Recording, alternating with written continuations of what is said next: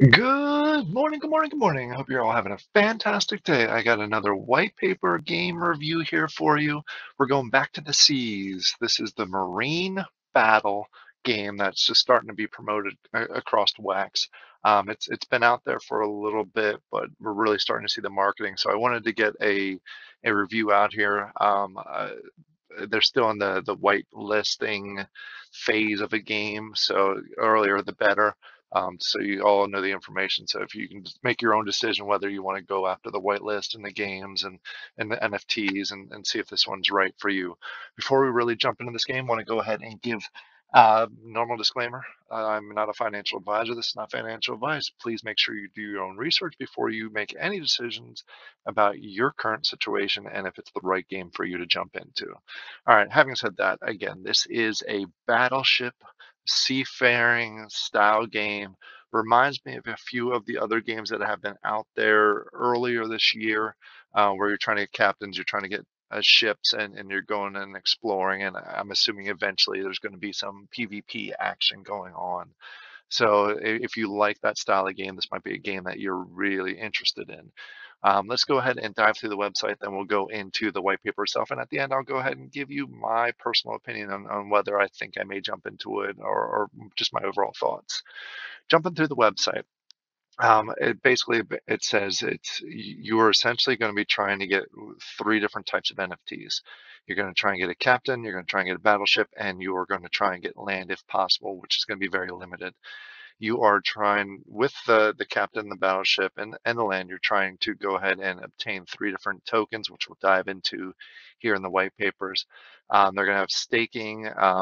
Just owning the land itself is going to give you some rewards beyond of what I've seen in, I should say, some special items for advanced crafting beyond what I've seen in other games.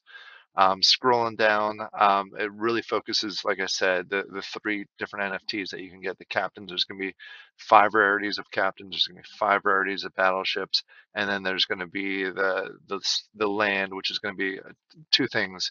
You get rewards from it, and then you battle upon the sea with other players, basically like any land function that's in an NFT game, where I'm sure you get some sort of commissions from it. In order to get started, as I mentioned, they are early in the whitelist phase. There's technically two different whitelists. In order to get those whitelist items, there's the basic whitelist item, which gives you access to the two different packs, which go over here in a little more detail shortly. And then there's the advanced whitelist, which gives you access to the Harbor of Legends packs, which is the land. In order to get these, you need to collect the recruiters. These are promo NFTs. You get them through events in the Discord, through other activities, and you can buy them on the secondary market. In order to be able to get the basic whitelist, you have to go ahead and blend 3 of these promos. It turns into the basic whitelist, which allows you to go ahead and buy the packs. And the packs include a captain and a ship, which we'll go through again in detail soon. In order to get the land whitelist, the advanced whitelist that we just talked about, you need to go ahead and have 6 of those promo NFTs. And the way I'm reading this, and I could be wrong, correct me down in the comments below if I am, in order to get both whitelists, the basic whitelist and the advanced whitelist, so you can get all 3 packs, you need a total of 9 NFTs, 9 promo NFTs.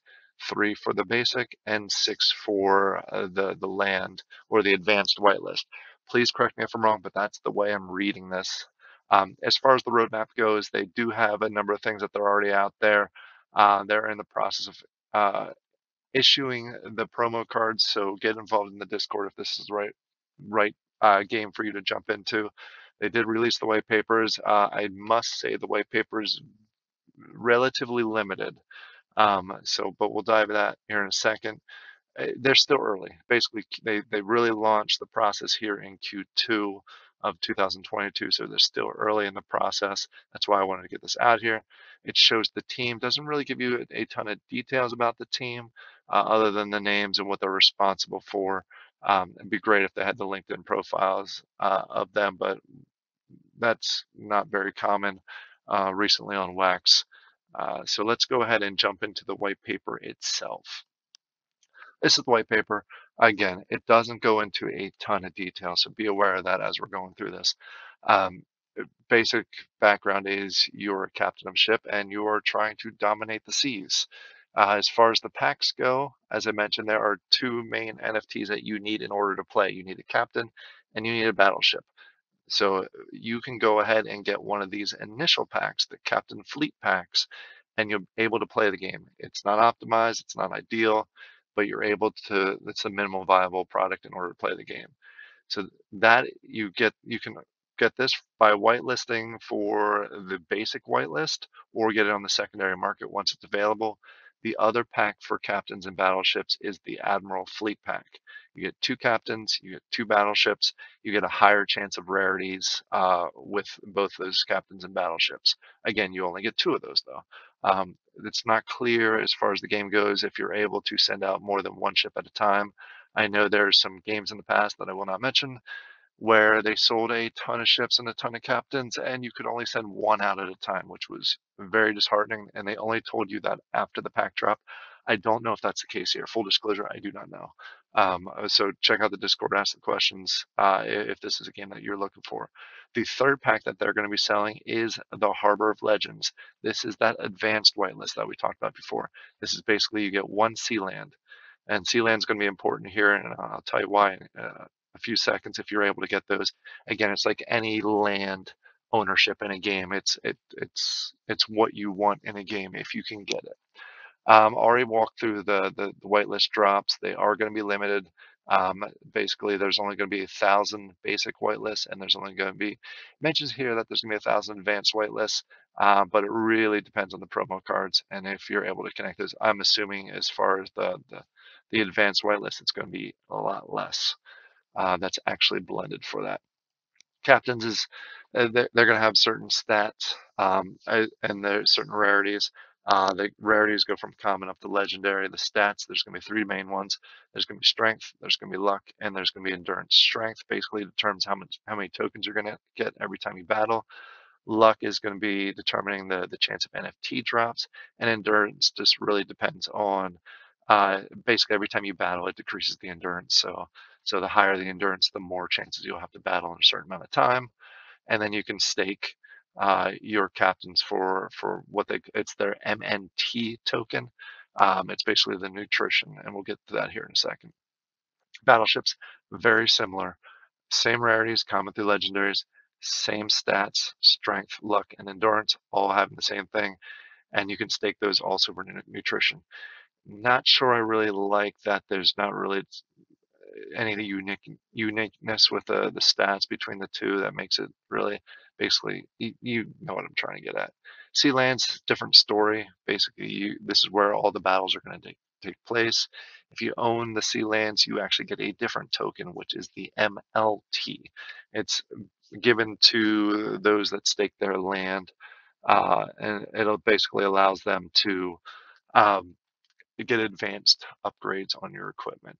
In addition to that, they also have different stats. You have the sea swell, which basically defines the pool that's the reward pool that's going to be in there for the MBT, which is their third token. The water depth, which is really going to tell you how much endurance the captains and the battleships are going to lose. And then the treasures, obviously. The sea treasure is what kind of NFTs are going to be rewarded throughout the process. Tokens, I already briefly mentioned this. There's the Marine Nutrition Token, the Marine Battle Token, and the Marine Land Token.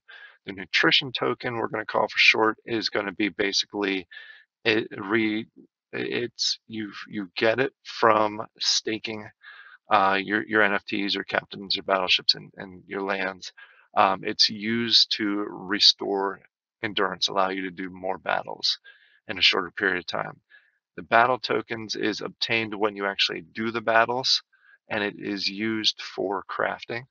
And then last but not least, the land token is when you stake your land, and it's used for advanced captain crafting, advanced battleship crafting, and so on. Those are the three tokens, which is starting to become a trend here on Wax.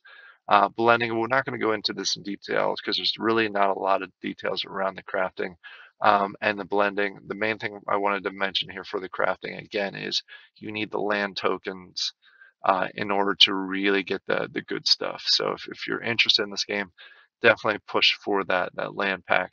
Definitely push to try and get 9 of those promos so you can get the 2 whitelist to move forward with that. Battles, again, not a ton of detail. I'm assuming they're going to have more gameplay here in the near future as far as the description goes. And last but not least is the land possession.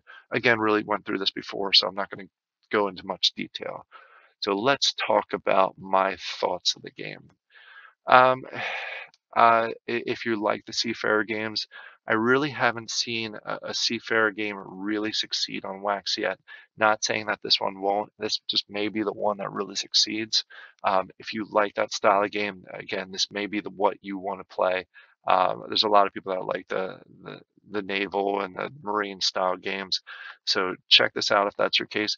Me personally, it there isn't enough detail for me to jump in right now. And I mentioned that a few times. The white paper is very limited. So yes, there is a roadmap, but really doesn't tell you much other than full functioning P to E game, cross chain development, and then game updates. It's again, it's early in the development stage, so they don't have a ton of information. I just like it when they have more of a vision. Getting to the launch is a big milestone, but just as important is your future vision beyond that launch. And they don't have that here for me to really jump in personally. Again, not financial advice. You can do what you want to do. The 3 tokens, the base, it seems like a very basic game in its current state. Not saying it won't get better than that, just my personal opinion. But if you like these kind of games, it really seems like a click to earn type of game. This may be the right one for you. I hope you all enjoy this. Hope you have a fantastic day, and I'll talk to you later. Bye.